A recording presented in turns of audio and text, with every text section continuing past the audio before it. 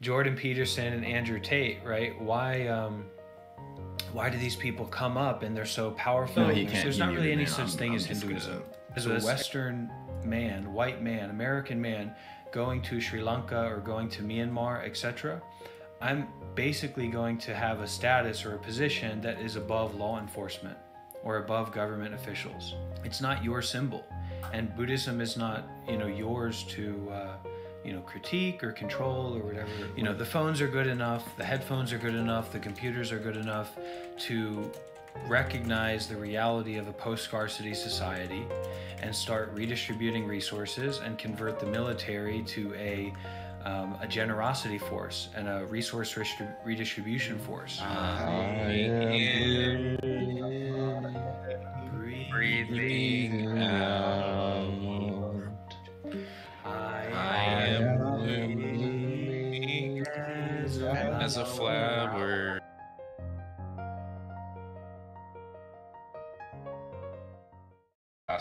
Do you believe in reincarnation? Well, I am a 30-year-old Buddhist monk. And yeah, people are looking for community. And if you don't have community one way or another, it's going to be very difficult to live your life in a meaningful way. But do you believe in reincarnation? This is always a question I want to ask someone. And so when it comes to big religious topics like reincarnation or God, someone believing in that or not doesn't really mean anything, because we need to define the word in a workable way, in a practical way. And so if we are authentically asking that question, especially to a religious person, what you start with is not, do you believe in God or do you believe in reincarnation, but what is God? What is reincarnation? What exactly is this? Because otherwise, that sounds very intricate. Pretty much design. Here's my question about reincarnation. The idea of reincarnation is that every life form, there's like a static amount of life forms, right? There's like, because people are constantly being born and dying and being reborn, so they would assume that there's a static amount of life forms, like a constant amount. But that's not what we see in nature. Nature constantly creates new life forms, at least on Earth, and like destroys others. Nothing can be created or destroyed, only changed. Yeah, it's thermodynamics, right? But in this case, I've been a Buddhist monk. This is my 5th year as a Buddhist monk, and I've been practicing and studying Buddhism for about 10 years. So what do you think of Jesus? I can speak from my experience, but I can't speak, related to your experience or your definition of words, because I don't know about it. You don't know who Jesus is? Different people have different concepts of Jesus. Jesus if you spent 10 years studying Buddhism, itself, or Jesus the person. Jesus as presented in the gospel. Or Jesus is a metaphor. Like a lot of people, Jesus like different Christians see Jesus. My question is what pushed you into Buddhism and wanting to study it? Spirituality. Suffering. Suffering? A deep awareness of suffering within myself.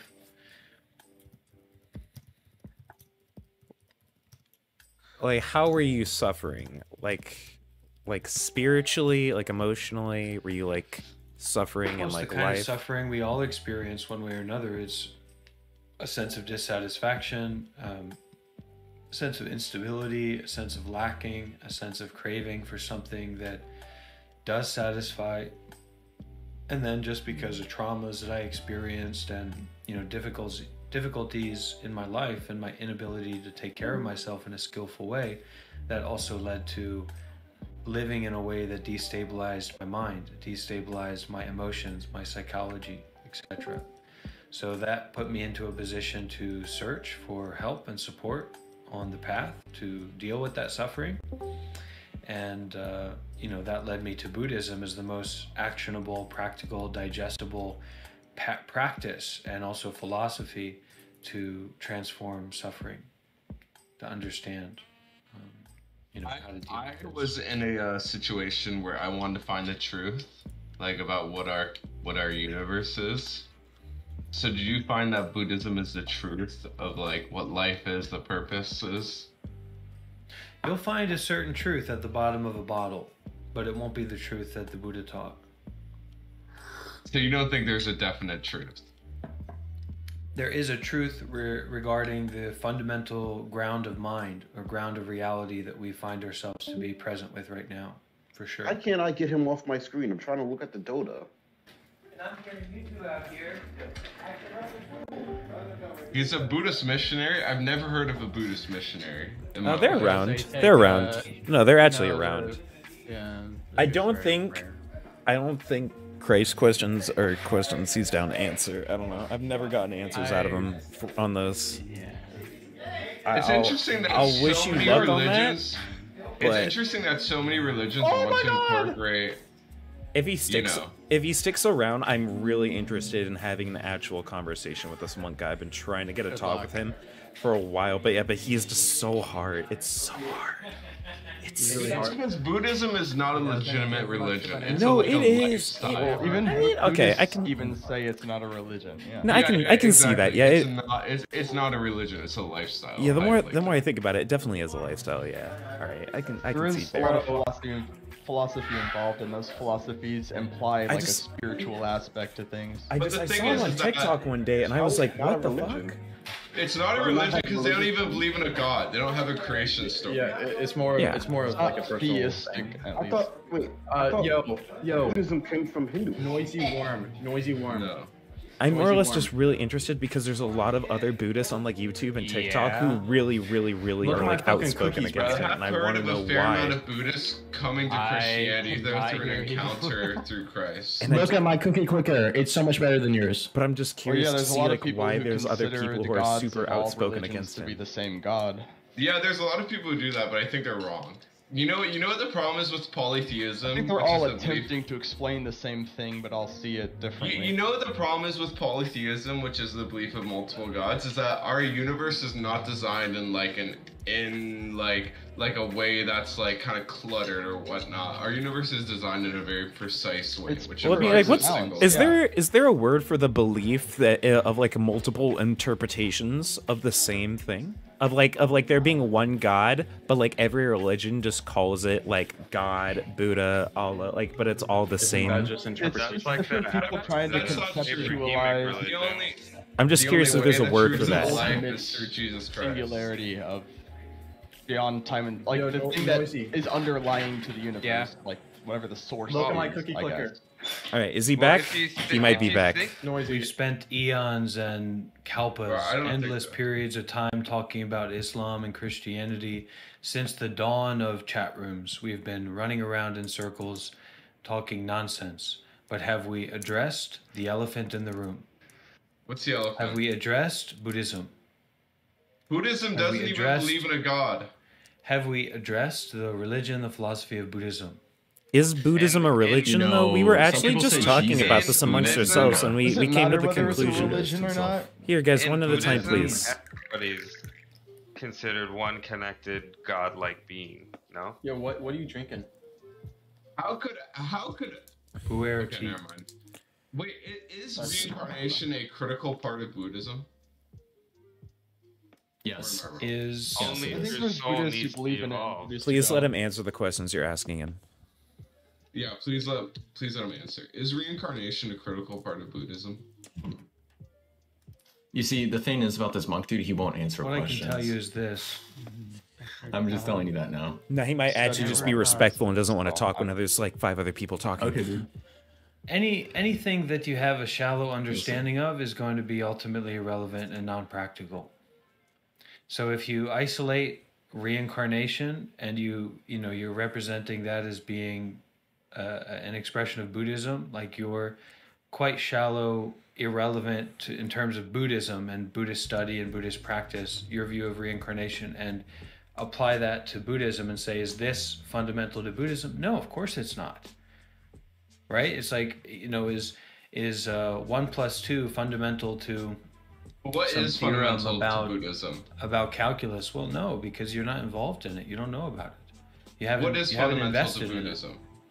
So we have 3 marks of reality in Buddhism. 3 marks of reality itself: impermanence, unsatisfactoriness, and no self, no separate self-entity.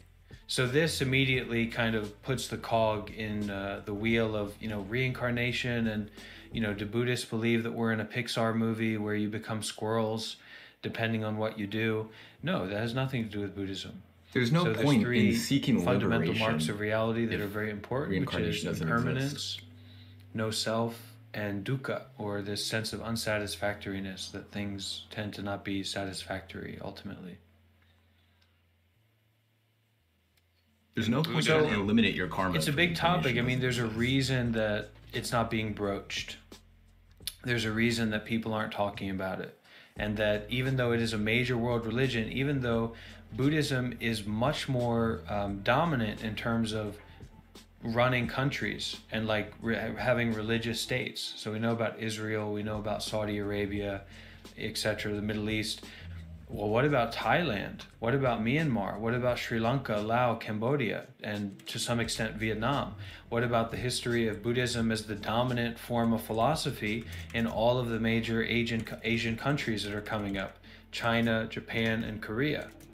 And yet it's totally off the table for our discussion or our interest or our curiosity.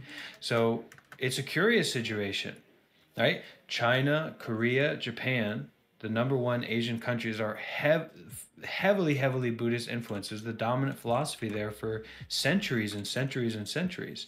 And you still have fundamentalist Buddhist societies in Myanmar, Thailand, Sri Lanka, Laos, Cambodia.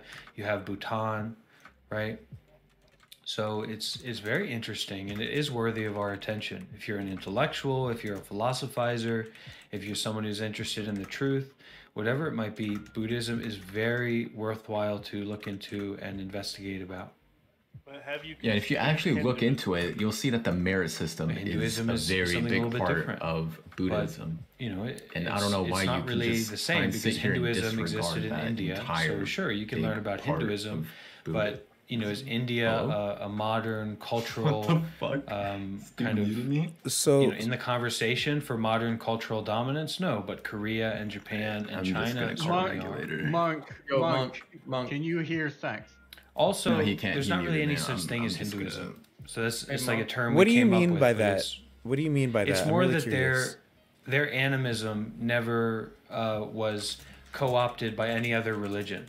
So their animalistic or animistic beliefs kind of proliferated and established themselves in all kinds of different ways with all kinds of different stories and archetypes and deities and all that. So there's not like Hinduism is something that some colonizer, you know, English colonial colonizer came up with and called it. But it's such a vast compendium of very animistic kind of related beliefs and ideas. Hey, Monk, Do did you mute believe? me? Do you believe that there's not? Monk, did you mute sex? Really quick question. Atheism doesn't make sense. No, I think he's just- Oh, so shut the fuck cringe. up. No, he just has a lot going on. I think I'm pretty sure. Hey, Monk. Go ahead. So my question is you said yesterday that you get a lot of pushbacks from other Western Buddhists, and I'm just curious as to where that pushback comes from, and like why do you think that you get that pushback?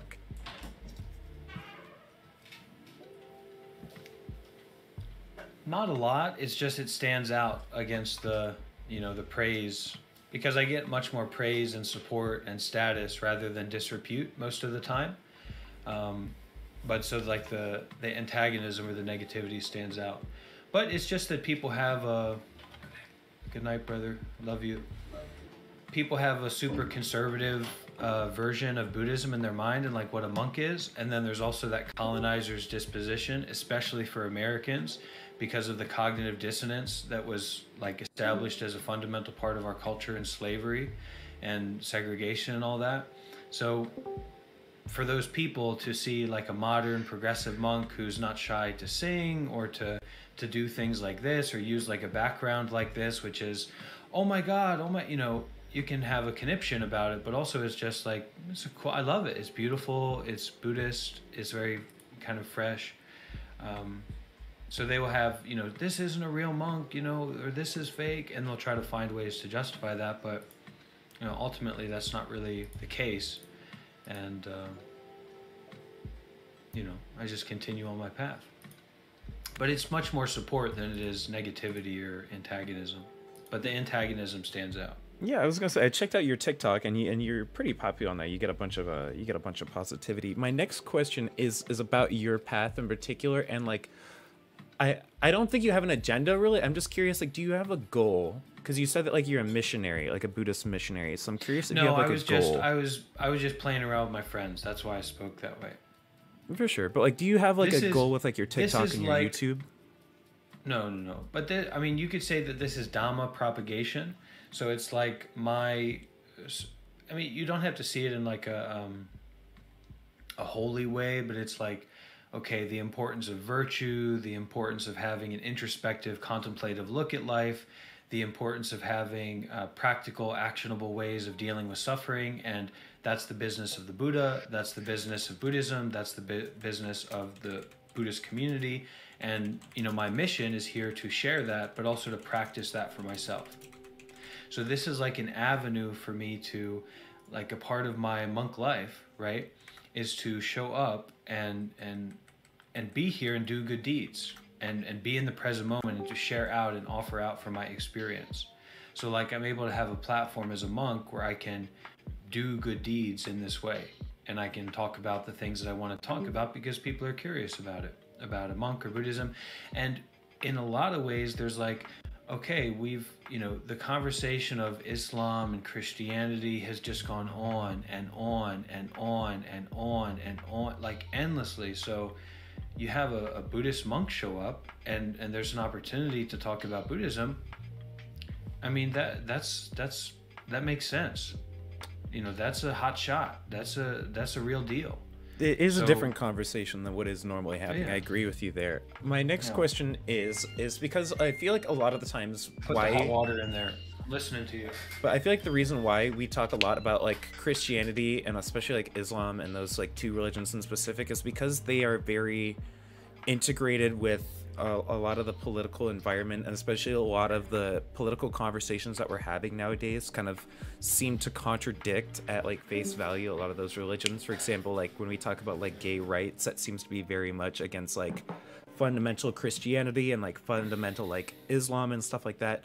And so like those religions seem to speak up and push back the most about these like progressive issues that have been coming around throughout the years. So my question to you is like, how do you feel about these like progressive issues such as like gay rights, trans rights, and stuff like that? How do you feel about like gay marriage? I'm an ally. I'm on the line to support and to do my best to pave a way, and I'm actively involved in mentoring and learning from and being an ally, and there's a lot that the Buddhist community and that Buddhism has to offer trans people, non-binary people. Because our view of a self is very fluid. It's not fixed. We don't believe in this real true person and a real true story, and that's the business of Buddhism in a lot of ways. So, and then also like integrating compassion into that fluid self-view and how we, actionably use those practices. So I've had a lot of contact with trans, non-binary, LGBTQ plus people in my life, and also as my path as a monk. So I run the the most active meditation Discord server, the most active Buddhist Discord server, on the Discord, in the Discord universe, and we have trans people in positions of leadership, and I consider myself an ally. I support as much as I can. My next question to you is so with that take, I kind of can see why Buddhism isn't talked about as much is because like I feel like it's not as controversial as a religion as like Christianity and Islam have kind of like become recently. Like more and more like every day, like younger people, more like left-leaning people like are talking about how these religions are kind of bad, and like Buddhism doesn't get brought up because it's not really seen as bad. So I guess what's your thought on religion as a whole being seen as controversial / like being looked at negatively?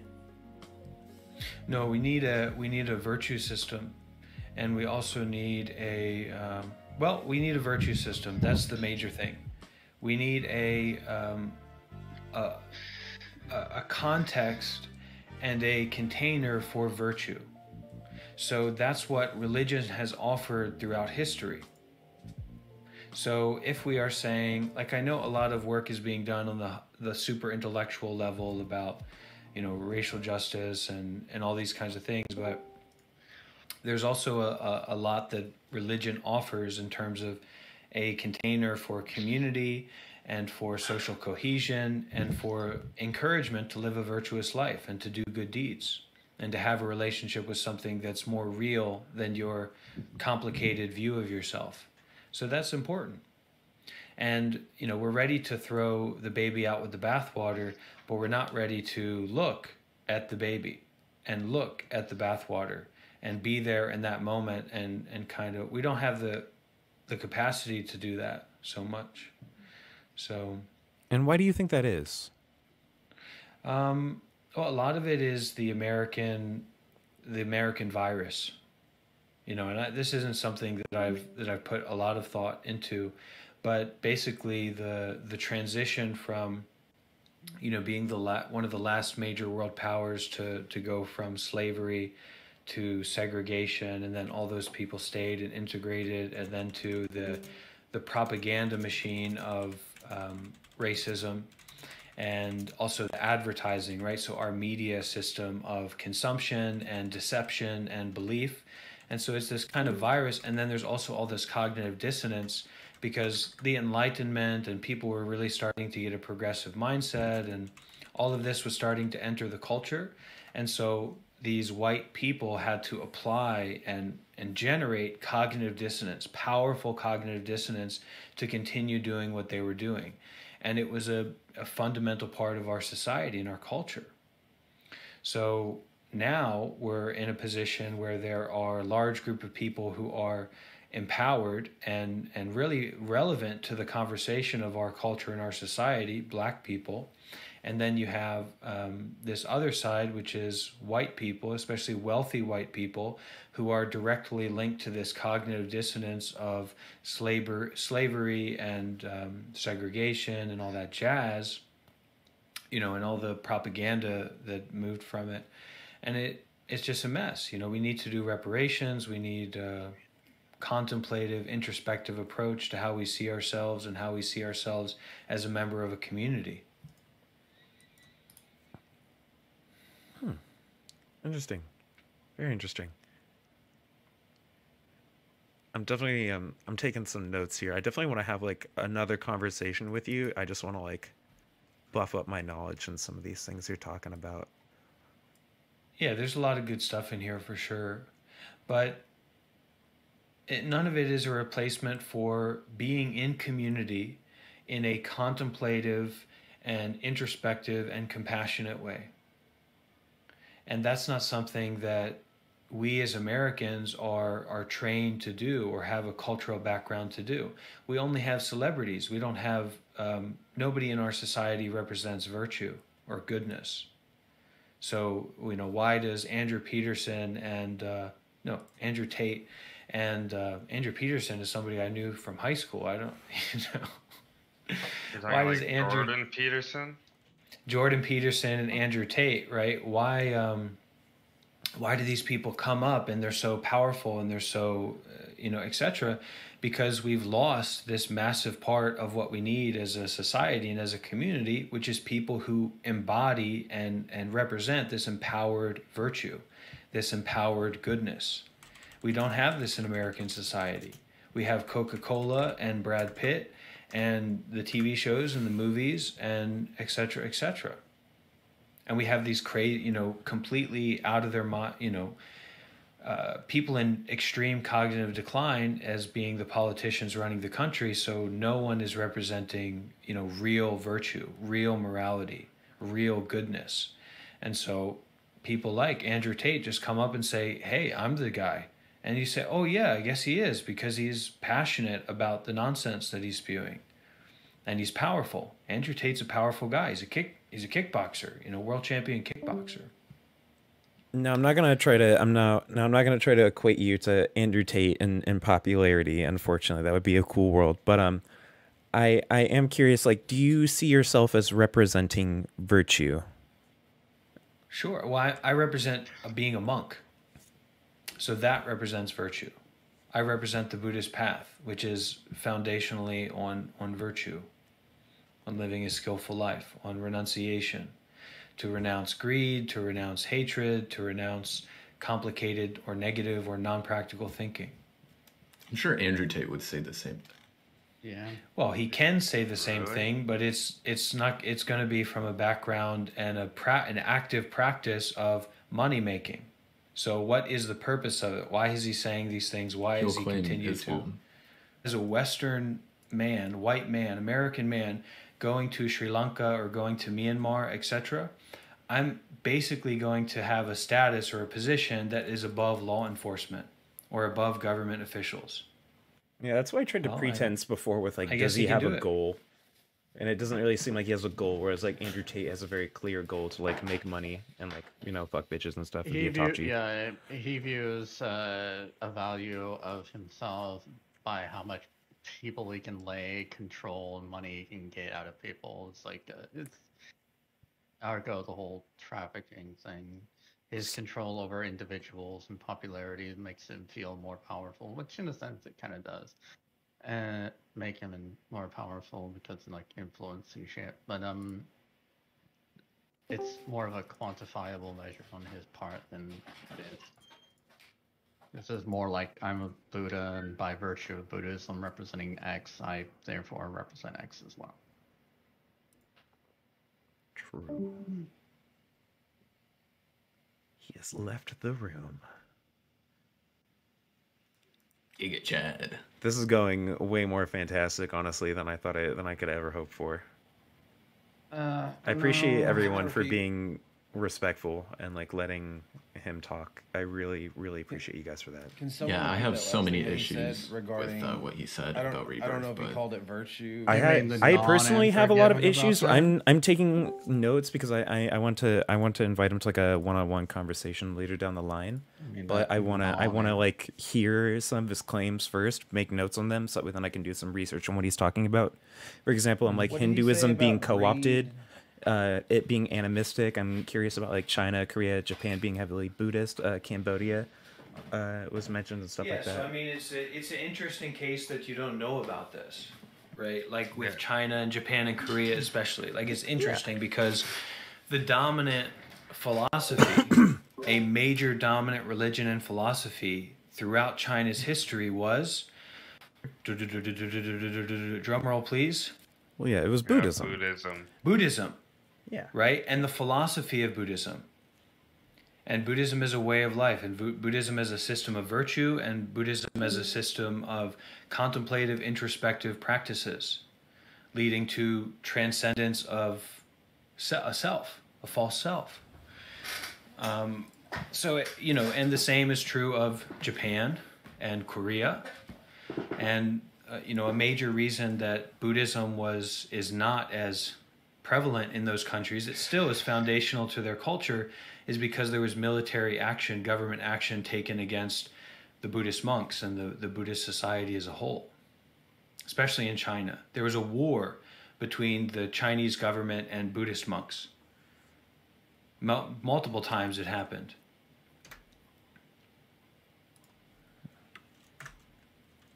All right. Sorry, I'm like stuck here trying to think of a good question to ask you. I love your background.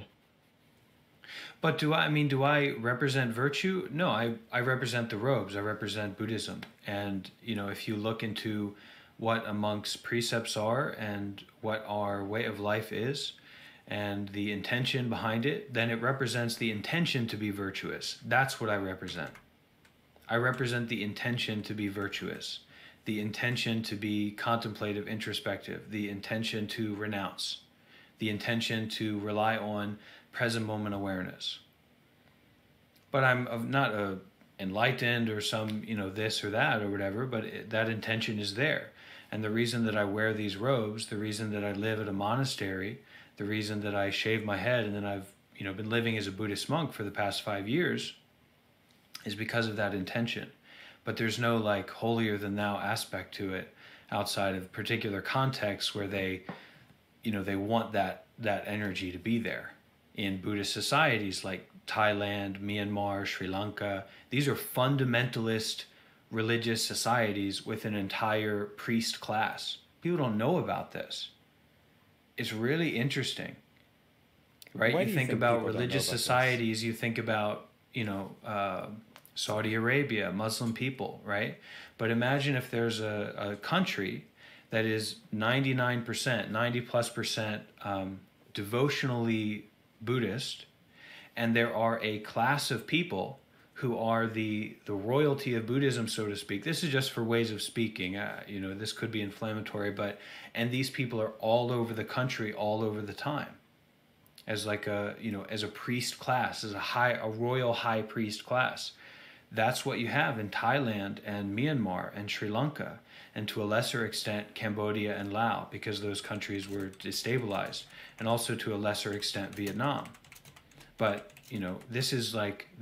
what I'm talking about here is fundamental to Chinese history and culture.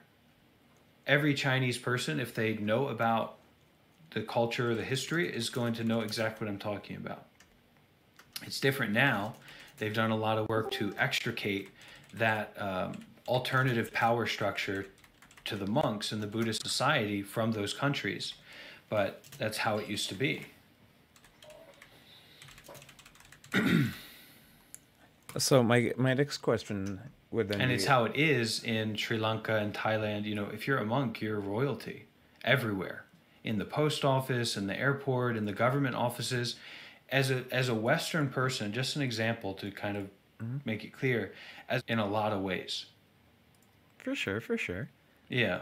So that's how religious these societies are, how kind of devotionally Buddhist they are. All right. Are you ready for? So my next question is like, why do you think Buddhism isn't more known about? Like, why do you think we as a Western society aren't made more aware of these countries and like these societies and like the structure and stuff like that? It's subtle, and we don't buy into subtlety. We want the gross. We want the BMW. We want the Mercedes Benz. We want the Andrew Tate. We want the something that inflames us, something that's like us going into the fridge and pulling out Oreos and milk. And Buddhism isn't that. It's anti-inflammatory. Now, it's not always. There are extremist Buddhist monks in Myanmar. I'm inflammatory at times. People are people. But the foundation of Buddhism is inherently secular, really, in many, many, many ways. And it's inherently anti-inflammatory, and it's emphasizing in a structured way, like in an established way, that Hinduism is very fractured, very multifaceted, and there's all kinds of deities and entities and beings like that. So there's not like a core philosophy of Hinduism that can be established, or something you can call Hinduism. It's not really true. It's all kinds of different traditions and sadhus, monks, different people. But Buddhism is, we have the same canon, all traditions and sects, for the most part. And you have this philosophy of suffering, the cause of suffering, which is desire, the ending of suffering, which is nirvana, peace, and then the way to end suffering. And that's the Eightfold Path. And that's broken down into Sila, Samadhi, Panya, which is living a virtuous life. Sila, our virtue, our ethical living. Samadhi, which is our contemplative, meditative practice. And 3, Panya, or insight. So insight into the nature of the mind. Right? What's one of the biggest memes in the West right now? Like one of the top memes in the West? Meditation. And has been up there for a long, long time. Meditation, Buddhism, Zen, all these kind of perspectives, but it's subtle and it's anti-inflammatory. And Americans in particular, and this virus is kind of spreading, is to inflame. And I think it has something to do with cognitive dissonance. To stay in that state of cognitive dissonance, you have to actively deceive yourself. You have to actively inflame and self-stimulate. Otherwise, you kind of fall apart. You look at yourself, you have a breakdown. And this is more human than it is anything else. I'm not specifically saying, American virus or whatever, but it's just a human thing. So how do you think meditation is seen as a meme? I'm really curious about that one. It's just a sales point. It's a belief point. It's a communicable way of, oh, meditation is real. That's like the meme. That's the meme aspect of it, right? Meditation is real. Most everybody believes that. And, that's spreading in our society. But where does that come from? It doesn't come from the pharmaceutical industries that used to sell heroin, but are now, selling, now they switched up and we all just forget about that or whatever.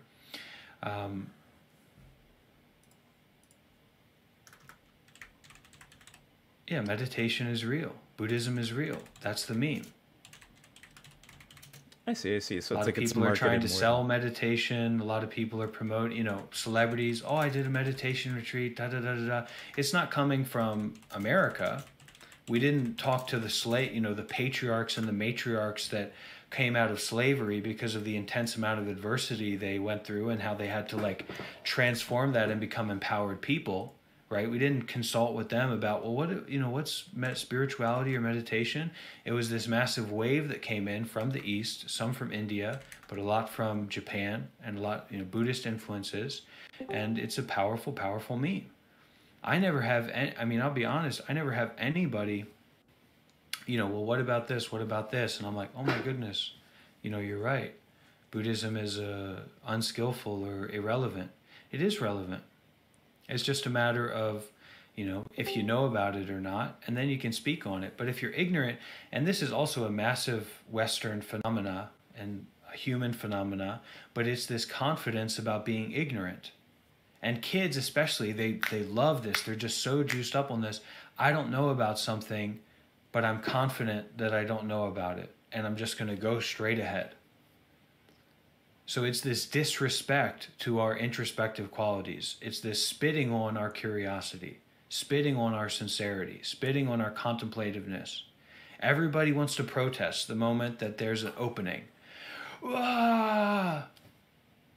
What is this? This is crazy. This is insane. We've got to stop this. This guy's a criminal. No, you're the criminal. Let go of whatever you're fixated on and open up to learn about something that you're curious about and that you don't know about. And you may find in the practice of investigation and curiosity that you say, oh, yeah, this guy's a phony, or I don't like him, or whatever it is, right? And then, whatever, throw it in the trash. But the more that you can work with that curiosity and that exploration, from the Buddhist perspective, that's how you can start to get into a deeper understanding about the principles of the mind and how the mind works, rather than just the stories and concepts of the mind. For sure. All right. I only have 2 more questions for you personally. This particularly, a couple people tried to ask you about this last night, and I was kind of curious about it myself. So this is a very politic-focused Discord, and so I was curious, because you are in here quite a bit, I do see you around. Are you yourself politically active at all? Would you say you're at all involved with politics? This is extreme. If you're being generous with the word of politics, this is being extremely active. Extremely active. But am I, do I have a political agenda? Not necessarily, but I am an ally, and I am here to support, in my local community especially, the rights of trans people and non-binary people, and be aware of race and all these practices I do want to support and be aware of. For sure. And how do you feel about the current racial issues going on in America in regards to Black Lives Matter and stuff like that? It's not so much my role to comment on it, certainly not to criticize it, but I'm hopeful, and I hope that it will continue to work out somehow. But we have major issues, especially the House and the Senate, and the epitome of that, or the representation of that, is 85-year-old people being in the most important position of our society, when you wouldn't let someone like that run a McDonald's. Yeah, strong agree there. I'm not gonna lie. That's a So strong agree. that's one of those things. Like there's a lot of things that our brain physically cannot grasp. Just like the differences in size. I don't know if anybody is aware of this, but we have like the physicality of our brain has a certain capacity to grasp differences in size.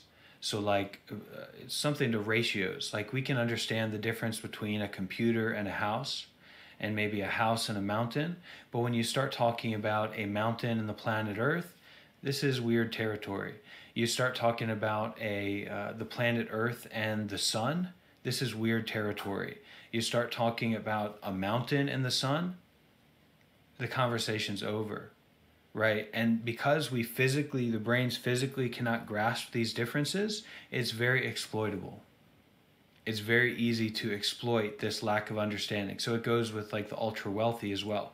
We can't comprehend the difference between $10,000 and $100,000 versus, and let alone 100,000 versus 1,000, right? But now the interesting thing is that money has a practical value. It doesn't have an absolute value. It has a relative practical value according to the needs of a human being and by extension the needs of a community. So when you talk about 100,000, you don't have to go to 1,000,000 to get to like the next layer of mind-boggling. You can go from 100,000 to 200,000 to 300 every time. It's exponential because there's a practical relevant value of money. So when you talk about 1,000,000, 2,000,000, 3,000,000, 4,000,000, you're talking about total exploitation, total madness that no one would accept if they could physically understand it, but they can't. So it's exploitable, but it's not necessarily remediable in a material way or a practical way, especially to the point that it's gotten to now. I see. Yeah. So my last and final question is why Destiny's Discord in particular? Like, are you a fan of Destiny at all? There's no such thing as Destiny's Discord. This is a public gathering space. It's like going to a park and saying, well, this is Rockefeller Park, or this is a green park, or it's 4 o'clock or it's 6 o'clock. What about that? So what? I have arrived in the here and the now. I'm aware of my body. I'm aware of my breathing. I'm guessing that you're also a human being. So you have a body, you have a breathing, you have a heart, right, etc. And this is very important and fundamental. And it's vastly more fundamental than, Destiny.GGG. If there were other public gathering spaces that I was aware of that had this level of active VC, then I would spend more time there. I wish I knew about more places that had active VCs in this way. I totally got you on a server you would absolutely love. Send me those DMs, as many as you can, okay? Yeah, I got you, bro. I really got appreciate you. it. Yo, why do you have a servers with swastika active in your VCs? background, by the way? And so The that, swastika is a... that's Come on, the, guys. I just want to open it up and say that's all the questions that I had for you, my man. I really appreciate your time and you answering all my questions. I really do appreciate that. I appreciate everyone else for not interrupting you and letting you answer. If anyone else had any questions, I'm done with my 1v1 here. Thank you so much for your guys' time. I really appreciate it. That's a manji symbol utilized by the Nazis to pervert it, which is why they reversed it and used it as a Nazi symbol. Yeah, so it's used like you'll see it on a map. It's really important to recognize the colonizer's mindset. You don't own it. You're not in charge. It's not your place. It's not your position. Get out of the way. You don't know about it, and the only knowing about it you have is, oh, Hitler. Well, so what? That's your problem. Put it down. Buddhism and the origin of Buddhism and Buddhist countries and other societies outside of America are not referencing English for how they live their lives. They're not referencing like our social norms for their culture and their society, especially when it comes to something like Buddhism, where there's hundreds and thousands of years of roots and culture there. There's this richness there that we as Americans can't even imagine. So you got to drop that colonizer's mindset. It's not your symbol, and Buddhism is not yours to critique or control or whatever it might be. It has nothing to do with you. If you invest in it, if you get involved with it, if you get brought into it, that's a different situation. But if you're not, then you can't really speak on it. You say, "Oh, I don't know about that. That's kind of strange." "Oh, it's a Buddhist symbol. It was a Buddhist symbol way before, a meth head named Hitler came around, and may he be free, may he be free from suffering. It was way before that." And it's not, the Buddhist iconography is not there for Western people to, critique or have an opinion about. That's not what it's for. It's not related to that.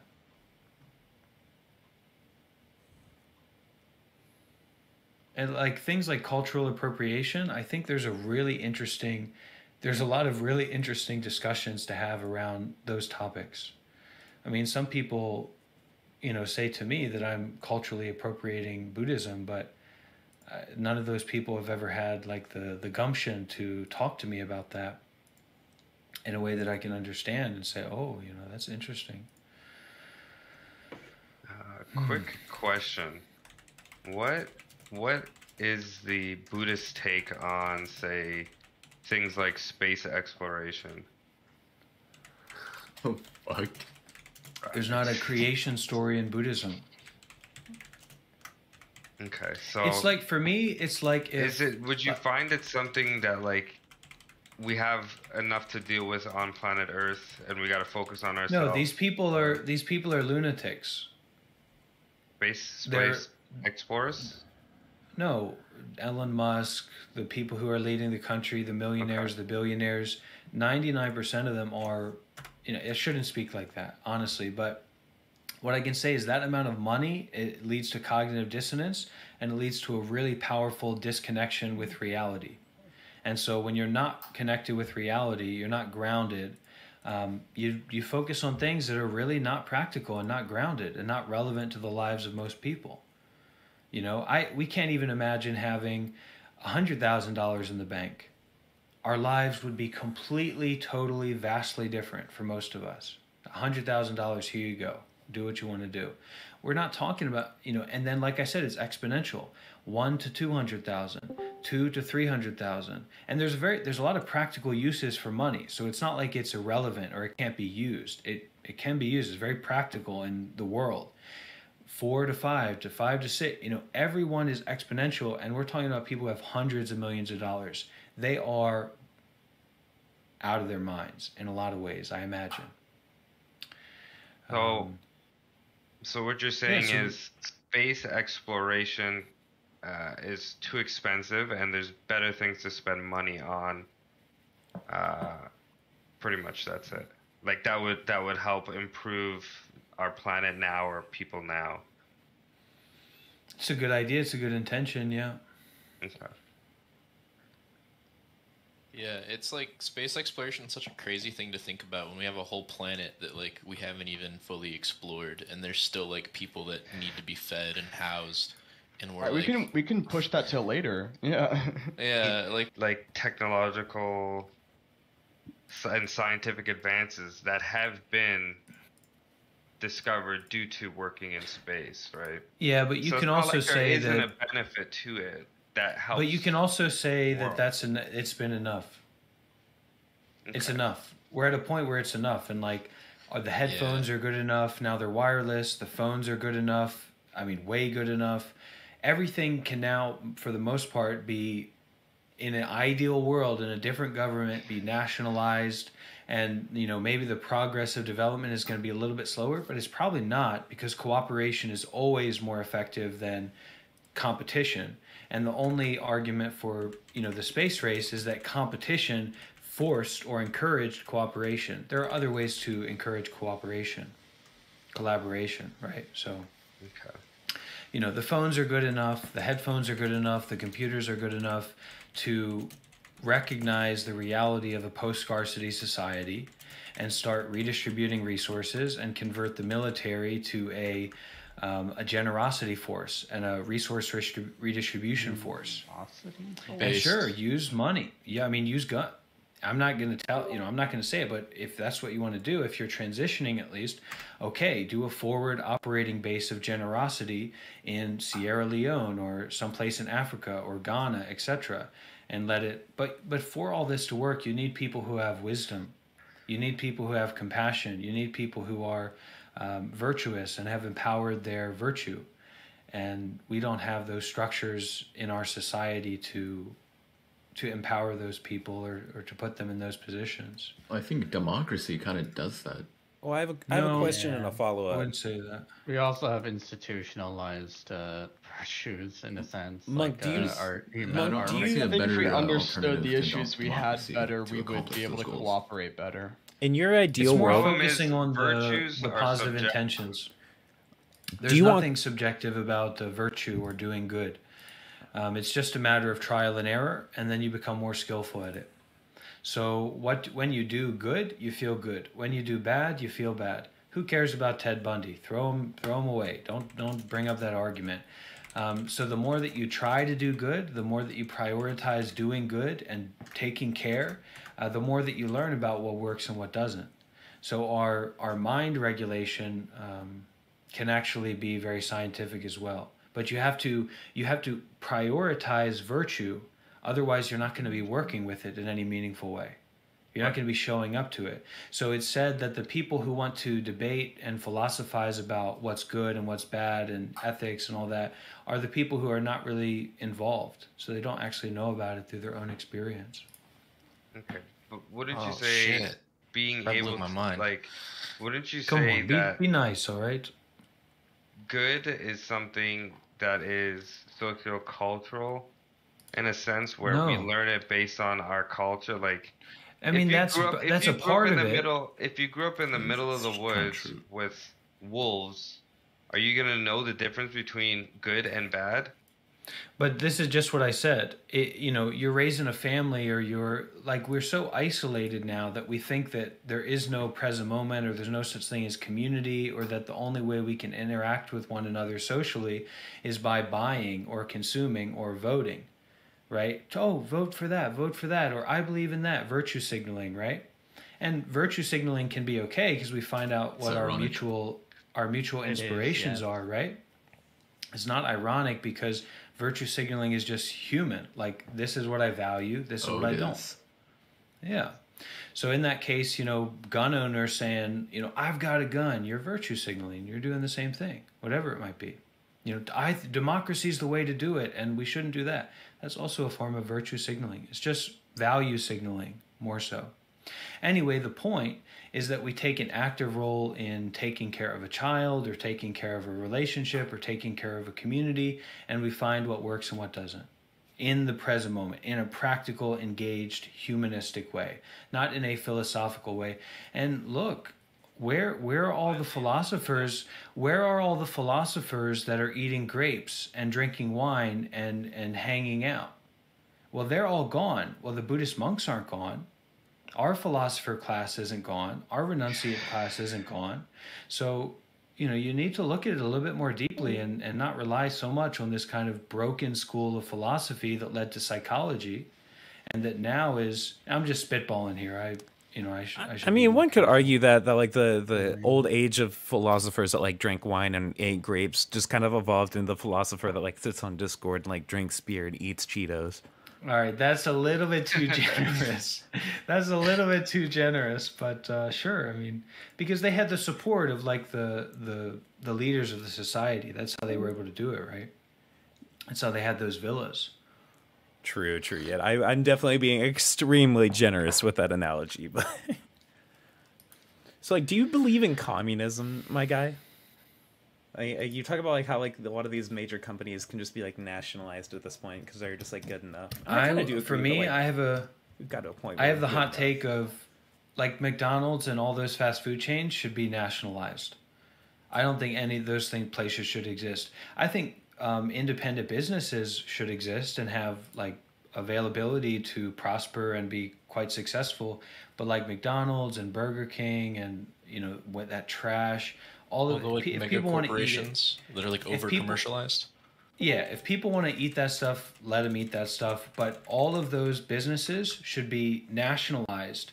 And all the people who work there should get a good pay. And all of the profit should go to local community. And we should focus primarily at the beginning on rebuilding the inner cities and the people who have been affected by, redlining and segregation and all that stuff.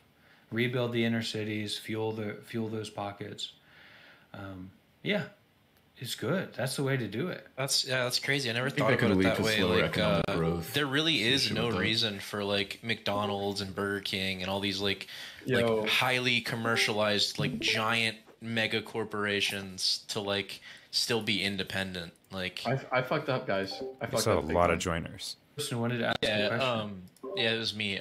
So my question was basically, I'm sure you get this question like a lot, but like, what is Buddhism? Buddhism is a practice founded on the praxis of a recognition of suffering and a recognition of the cause of suffering as being our desire and our grasping, our self-fixated grasping. So that and then also a recognition of a possibility to end suffering, and then following the path of ending suffering, which is virtue, meditation, and insight. That's what Buddhism is. Okay, dope. Thanks. Yeah.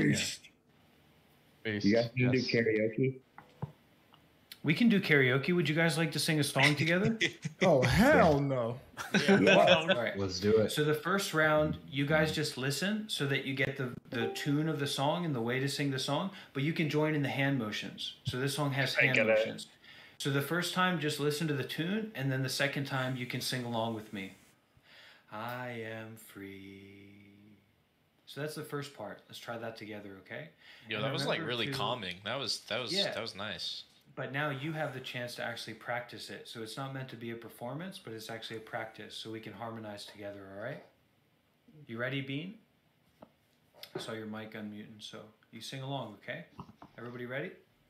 Yeah. First part. Yeah. Breathing in. Breathing out. Breathing in. Breathing out.